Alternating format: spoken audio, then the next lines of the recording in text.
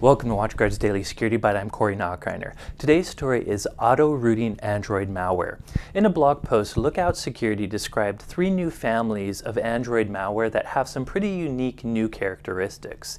One of the primary new characteristics was if this malware gets on your Android device, it's going to try to leverage one of 8 different local vulnerabilities to root your device. And it of course does this to establish some very strong persistence on your smartphone or device.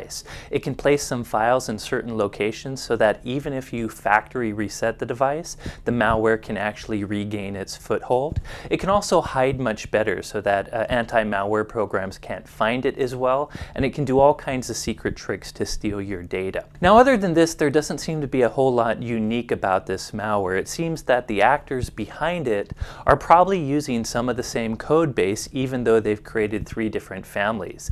They seem to also be automatically taking apps that you can find in the Google Play Marketplace, copying them and adding this malware to those apps and then delivering them through third-party marketplaces. This means that this malware will come in some very legitimate applications. You may download a legitimate application and it may work just like that application's supposed to work, but if you've downloaded it from a third-party source, it could have this malware attached to it. The good news, of course, is this malware hasn't made its way into the Google Play Marketplace. So if you download only from that official source, you should be okay. Now, some of the articles talk about this malware as though you can't uninstall it. That's simply not technically true.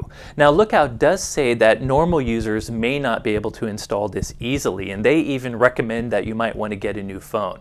I frankly disagree. This malware is pretty nefarious. It does put itself into certain directories and rewrite certain files so that normal factory resets will not get rid of it. However, you can replace the ROM image of your Android device, and doing so will wipe out this malware.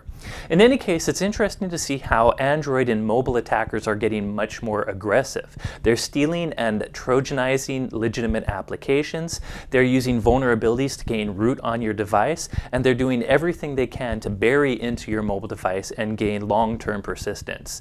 So again, if you're an Android user, you definitely need to be aware of some of the security issues. The #1 tip is stay away from third-party marketplaces. Do not root your device if you can avoid it, and only download software from the official Google Play Marketplace. That's it for today's story. Thank you for watching.